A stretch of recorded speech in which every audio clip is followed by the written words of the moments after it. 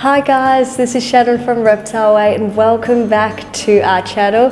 Today's video is going to be all about these guys, green tree pythons. So that's Squiggle we've got up there who's going to be helping us out today. But we're going to go over everything you need to know if you're getting a green tree python for the first time or you just want to make sure you're providing adequate care.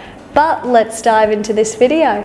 So green tree python's scientific name is Morelia viridis, and we're just going to show you where they sit when it comes to their scientific classification. So we'll put that up on the screen for you to have a quick look at. Now originally green tree python's scientific name did used to be Chondropython viridis, but in 1994 they were actually reclassified. But this is why you still hear when people talk about it in the pet trade, they'll refer to them still as chondros, but it is an outdated term, so I do like to keep things quite scientifically correct, as you may realize on this channel, so I won't be referring to them using that term, just so you know the reasons behind it. So what do green tree pythons look like? So here with Squiggle, we've got a beautiful example of what a baby green tree python can look like. They can come in yellows, oranges, or red colors. And then once they get to a year and onwards, they do start to change color into Squiggle will probably go into a vibrant green color, emerald green, but depending on the locality and morphs, you can get them changing into other bright and beautiful colors. But green is generally the most traditional one that we see out in Australia in the wild. Now they do generally have white or yellow scales running along their vertebral line also once they become adults. Now the size of these guys. So the average size of a green tree python is around about 1.5 meters, but they have seen green tree pythons get to as big as 2.2 meters, and the females generally are larger than the males. Now when it comes to the weight of these guys, the males can weigh about 1.1 to 1.4 kilos. The females can sit around 1.6 kilos. There have been some females recorded in captivity of weighing up to 2.4 kilos. I think it'd be kind of rare to see that out in the wild. Captivity, it is a little bit easier to overfeed these guys. Distribution of the green tree python. So these guys can be found in Papua New Guinea, eastern parts of Indonesia, Cape York Peninsula in Australia, which I definitely want to go visit and actually try find these guys in the wild. There is this YouTube video that I highly recommend. They're Australian YouTubers. They've also got some really good building videos on there as well. But yeah, they actually do a trip to Cape York Peninsula and they've got some amazing footage of them finding green tree pythons in their natural habitat. So I highly recommend checking out that just to learn a little bit more about their habitat. So their habitat consists of tropical forest, rainforest, monsoon forest with high humidity, dense vegetation, so a real jungle atmosphere. They are arboreal animals, so are often found in trees. You know, on the odd occasion they can be found on the ground, especially at night when they're hunting, but when they're found in trees, they can be found in trees up to 30 meters off the ground, so definitely not afraid of heights. This is why Squiggle is absolutely loving this piece, getting a bit of climbing practice for its upgrade when it goes into a bit of a bigger enclosure. So information you need to know when setting up your green tree python's enclosure. So first of all, the enclosure size. Now it's quite common practice to upgrade the enclosure as your snake increases in size. So we're just going to put, I guess, a rough guide of some enclosure sizes on the screen for you. Now again, you don't have to follow it exactly. It's just a bit of a guide just to show you appropriate sizes that's going to make the animal feel comfortable. It's not going to be stressed out. It can easily find water. So we'll pop those up on the screen for you. So when it comes to a baby setup, you're more than welcome just to do like a plastic tub setup. This is generally recommended by most breeders because it's a great way to ensure that your animal is going to be able to find the water. It's going to be easy to feed the animal, easy to clean the enclosure as well, because when they're younger, they do eat a little bit more often, which means they poo more often. So there is a little bit more cleanup when they are babies. This is Squiggle's baby enclosure, which is a plastic tub setup. You can see there's so many elements in here to ensure you're going to have a happy, healthy green tree python. Lots of different perches that are different textures, different heights. We've got plant coverage to make Squiggle feel secure, and different size water dishes at different levels to encourage drinking. So we're going to show you how we made this particular tub setup so you can replicate it. We're going to collect some branches from out bush. We're going to actually scrape all the bark off with a knife, sand it down, then we're going to soak it in some earth dishwashing liquid and bleach for a couple of days. You're going to rinse it thoroughly, dry it in the sun, and you've got your wooden perches. Now we're going to show you how to make some plastic perches with your trusty coat hangers you can get from your supermarkets, Kmart, that type of thing. You're going to snap it to the size. You can sand off the edges if they're a bit rough. And we're going to use these to, I guess, thread through some holes that we're going to create in these plastic tubs. And this is going to allow the perches to be removable. We're going to use this wood burner to create the holes to thread the perches through. So you can see we're just creating holes that are going to be just large enough to thread those perches through, but your snake doesn't escape. You can secure the perches from the outside with a strong tape like Gorilla Tape, but then if you do need to take the perches out with your snake on it, you can do that easy. You can just remove that sticky tape on the outside of the enclosure. But there you go. Now we're putting some fake vegetation in there so your snake feels secure and safe, and this is what the final setup looks like. And we do also have a humid hide, which is right there. You can put sphagnum moss in it, and it is recommended for youngsters to assist with shedding. Perches at different levels, 2 different water bowls at different levels, different sizes, a lot of textures in there to help shedding. We're going to put a secure lid on with air holes that have been burnt in. And yearlings and sub-adults, so about 1 to 2 years old, you're going to upgrade them to a slightly larger enclosure. And again, when you increase the enclosure size, you can put a few extra perches in there, a bit more coverage. So yeah, definitely add a few more things into your enclosure as you expand. Now, when it comes to the adult enclosure size, it can vary whether you've got a male or female, as they can be slightly different in size, with the females being a little bit larger. So therefore, it's recommended to have a slightly larger enclosure for your females. Now, the temperature of your enclosure. So like any reptiles, this is an extremely important factor. Generally, if you're not getting your temperature right in the enclosure, you're going to find lots of problems happening with your snake, whether it comes to them not wanting to eat, regurgitation, them being stressed, them not looking so great. So you really want to make sure you get your temperatures right, super critical. But you want to split your enclosure into sort of 2 halves. You're going to have a hot and a cool side. So the hot side is where you're going to have your heating element, whether that be a heat lamp or a heat panel, totally up to you. Your hot side, you're going to want it at around about 30 to 33 degrees. I personally have mine set on about 30 to 31 degrees, and that works quite nicely. And your cool side, you want it set between 26 to 29 degrees Celsius. Now, you don't want to let the temperatures drop any lower than 21 degrees.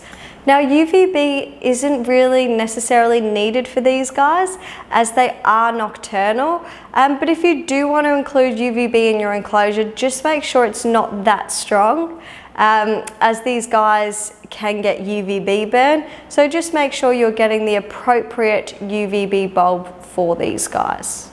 Now, with the humidity, you want to set it around 50 to 70%.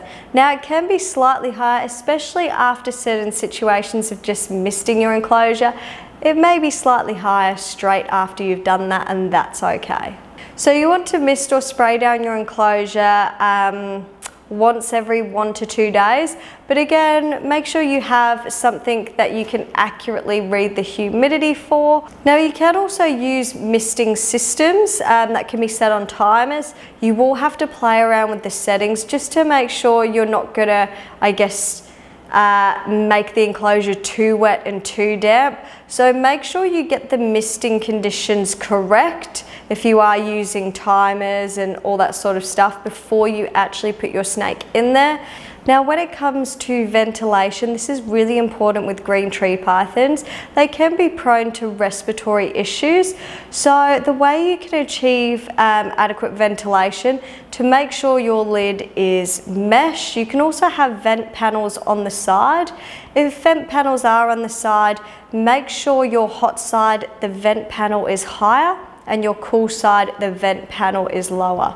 And that'll just allow the air to circulate a little bit better. You can also get little fans to put in your enclosure or even place on top of the mesh lid to increase airflow.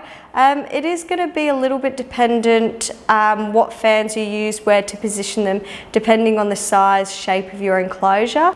But all those things will assist you to achieve a well-ventilated enclosure that should reduce the risk of your snake experiencing any sort of respiratory issues. Now when it comes to substrate for these guys, because they do like high humidity conditions, you want to make sure your substrate is the type of substrate that's going to hold that humidity quite well, but it's not going to mold. So I'm going to put a list of different substrates you can use up on the screen.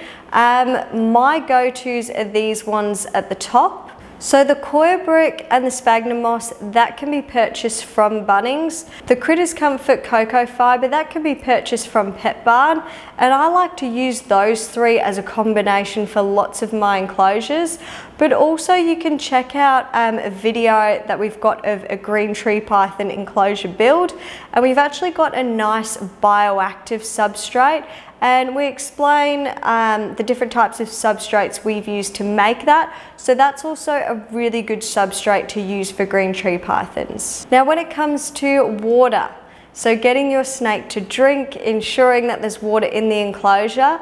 A common practice is people will generally have a large water bowl in the enclosure. That's going to keep the humidity conditions quite constant and in the higher range. You can also mist the enclosure, and when you're misting the enclosure, you can mist over the animal, and sometimes they'll drink the water droplets off themselves or the things surrounding them like leaves or any surface that sort of holds the water. Just make sure if you are going to mist over your snake, use a spray bottle, make sure the setting's nice and light so it does sort of have like a mist and it's not like a jet. And also make sure the water isn't going to be cold. So you probably want it to be lukewarm, so you're not going to dramatically drop your snake's temperature. However, Squiggle here does not appreciate being misted over.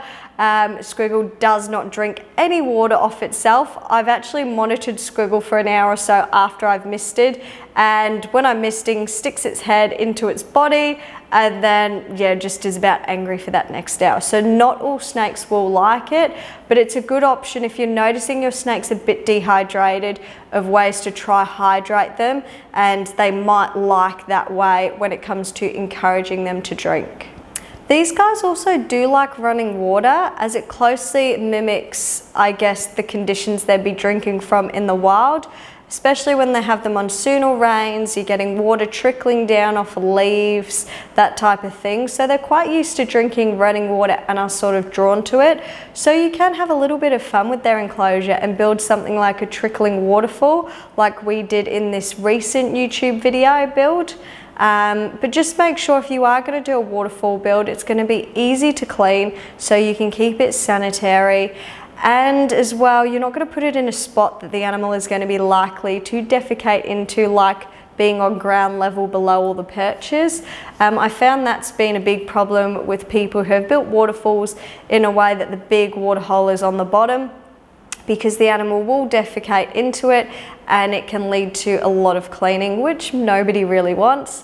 So that's why in that build video we actually raise the water hole higher that the waterfall trickles into, and the perches run along the side of the water hole and underneath, and that should really reduce the chance of the animal defecating into the water hole, and it's going to be a lot less cleaning.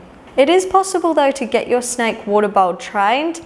However, a good way to encourage it to drink from its water bowl, like what I've done in Squiggle's baby enclosure, I've actually got 3 smaller water holes that make up the size of a large water dish, and they're scattered around the enclosure at different heights. So one that Squiggle uses quite a lot is the one that's up high near its favourite perch. That's a great spot to put a water dish.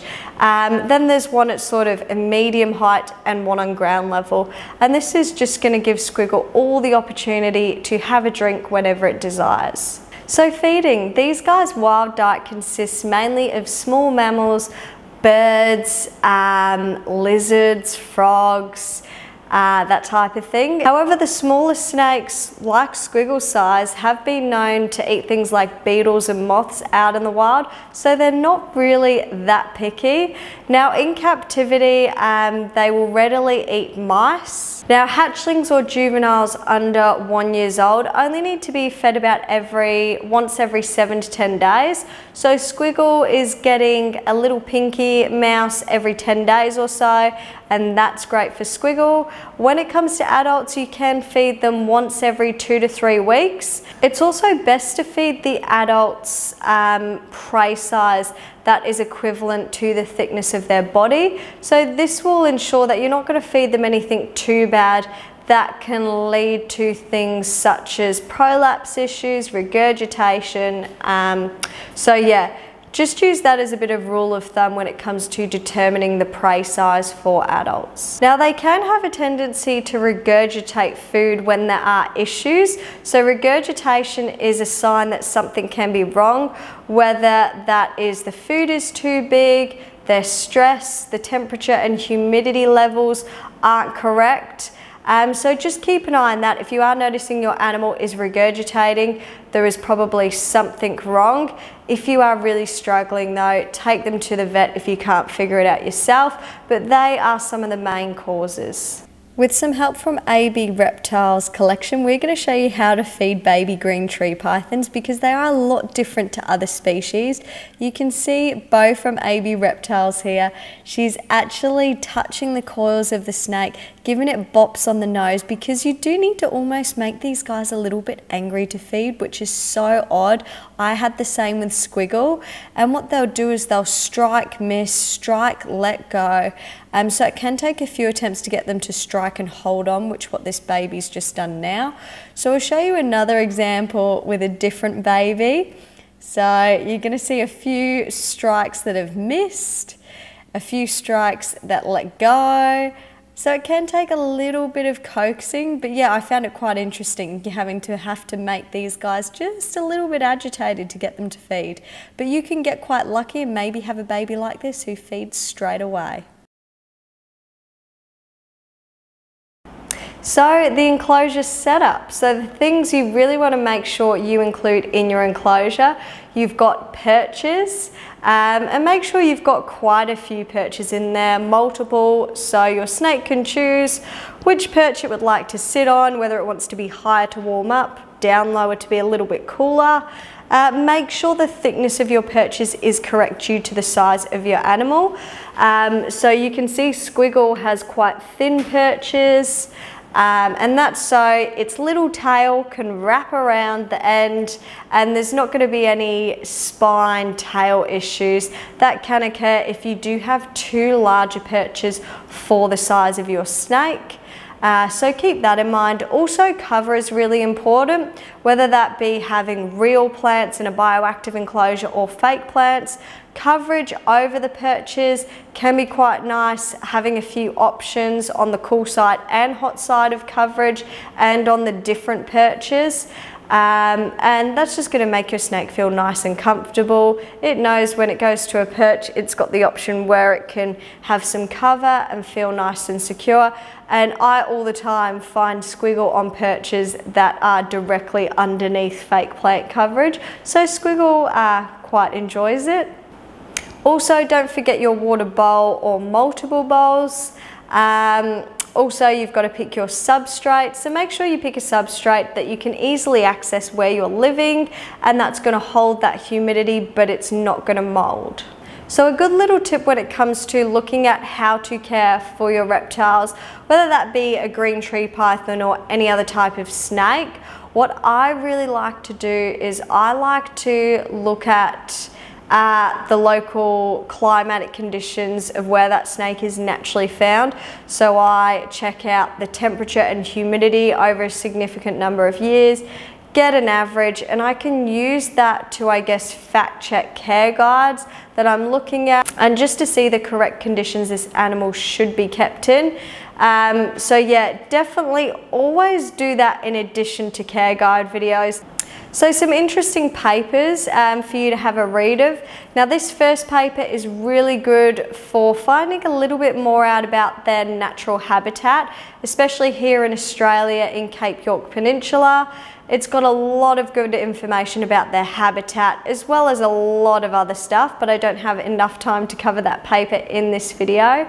There's also this other paper which is quite an interesting read. It's sort of looking at the forensic approaches of how people can tell whether, I guess, an animal has been taken from the wild and is being illegally sold in the pet trade, or whether it was actually born in captivity and is being sold in the pet trade. So another interesting read if you do love your papers.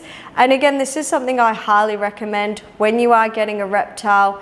Scientific papers are a really good source to utilize, and again for finding information about their natural habitat, which is so important when it comes to setting up your snake or any other reptile enclosure. So this book, The Complete Chondro, I highly recommend getting if you want to learn a lot more about your green tree pythons. It has everything you need to know. So thanks AB Reptiles for recommending that book. So to finish up with, we're actually going to show you how we went about building this piece, so you yourself can build it at home for your green tree python. We've even got these gorgeous removable perches, but Squiggle hasn't really been using them. See, Squiggle's been on this fake plant it loves so much. But anyway, let's show you how we went about building this. I used some leftover foam boards I had from previous builds.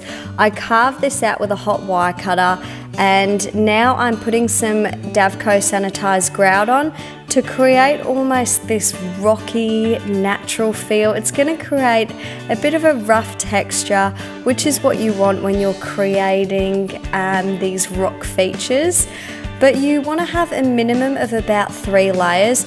The first layer that you can see we're doing is quite a thick consistency, that grout. So it's more like a thick pancake consistency. That's going to allow you to fill in any air pockets in the foam, any sort of gaps you don't want there to be there. It's going to give it that strength, that structure. And then as the layers progress, you're going to get thinner and thinner. Now once you've completed this first layer, when it dries you will see a few cracks. Don't panic, because as the layers get thinner and thinner and as you put more layers on, you can fill in all those cracks. So having cracks after that first layer of grout has dried is totally normal.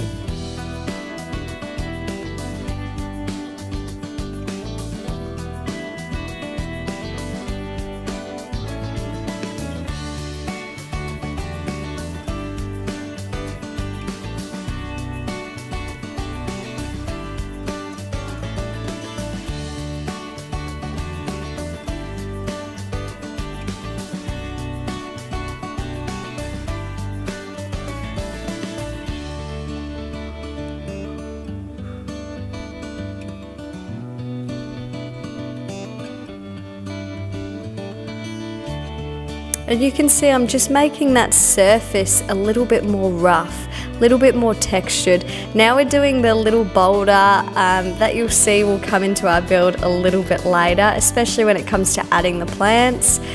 But I just wanted to make sure those 2 big pieces weren't so symmetrical, so the boulder will help with that. Again, adding more grout on to create more texture, and it's going to look amazing by the time you carve it after you've done that 3rd and final coat. But here we're doing the final coat. Now again, this is Davco Sanitized Grout. I think it was the dusty brown colour, and that's just because I wanted the undertone colour to be more of an earthy colour instead of a grey slatey colour.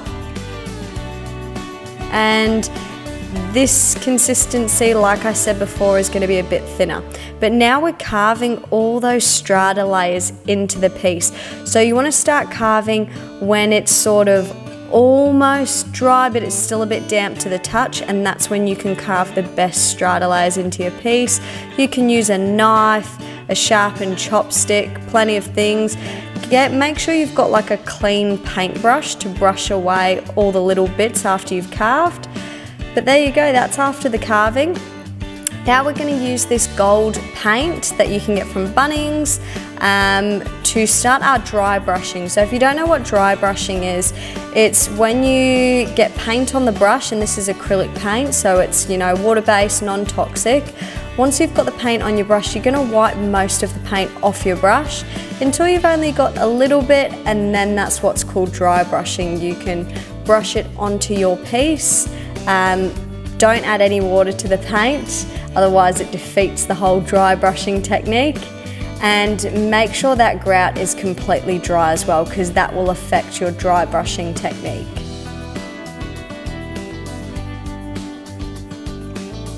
Now for this second sort of different colour, we're mixing that gold with a raw umber brown type paint. Mix them together, and that's going to give you more like a ochre, pinky sort of effect. We're finishing off with some white to dry brush at the end, and that's just going to make it look like the wind's been ripping at it, the rain. It's going to look a little bit worn and more natural.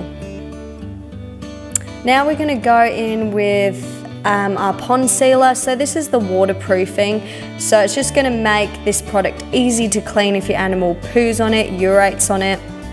But it does sort of dampen the colours a bit. So the colours probably were looking a bit bright and a bit stand out. Once you're doing the waterproofing, it does dull everything down and make it blend a little bit more, so keep that in mind. You want to do a minimum of 3 coats of waterproofing, and then you're going to do a 4th coat. But once you've done the 4th coat and it's still wet, you're going to sprinkle some sand. And I'm using some sanitized play sand that you can get from Bunnings, making sure that sand is bone dry. And then I'm just going to sprinkle it on the piece because I want to give it, again, a bit of a rough, earthy texture. Now it's stuck to the piece quite well, just sprinkling it over once it was wet. But if you want to do a little bit more sand, you can also do some final coats of waterproofing over the top of the sand to make it really stay in place.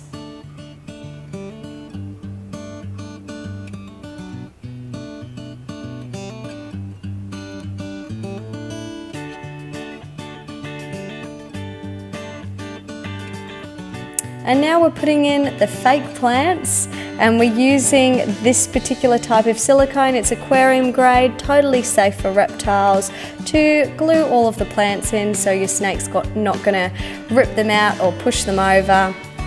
And I didn't film all the plants being glued in, but this is what it looks like at the end. I got a lot of the fake plants from Spotlight. They have a great variety, and Squiggle is loving this eucalyptus style plant. I think it's in the bouquet section where you have all different fake plant cuttings, and it's got a thick wire going through it, so it's really good for Squiggle when it comes to climbing.